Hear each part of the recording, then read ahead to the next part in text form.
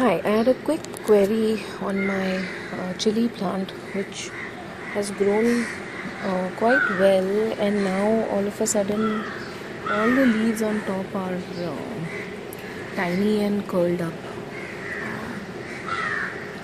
So I was wondering if this is a virus and I need to cut out the tops and the plant will still grow, or is this a deficiency of some type?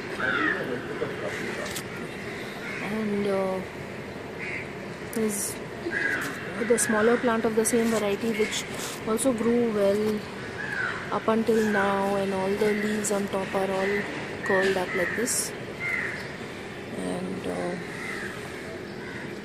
even the Santa Fe peppers, a similar kind of situation. The leaves on top are curled up. So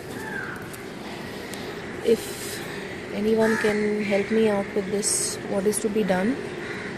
Because I was expecting chilies from this plant, and now it appears like there is a problem and all the flowers have started to fall. Any help would be appreciated. Thanks.